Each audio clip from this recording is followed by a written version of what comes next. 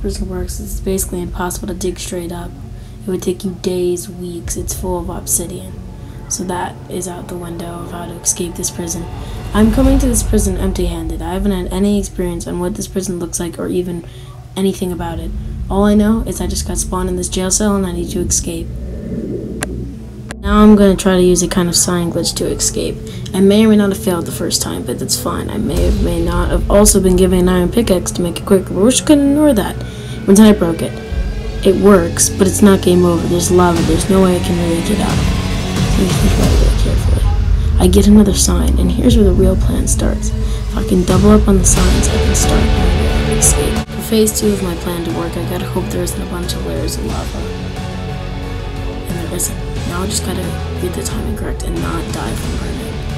Now this part is sped up since prison escapes do take a while. I hate to break it to you, but they're more complex than it seems on paper. And I start my escape. Now, it could all end here. I don't know if there's more layers of obsidian over here. I just gotta hope I can dig far enough and there's no obsidian above me. It's taking a while, but I think I got this. And it looks like I'm home free. No prison can hold this man.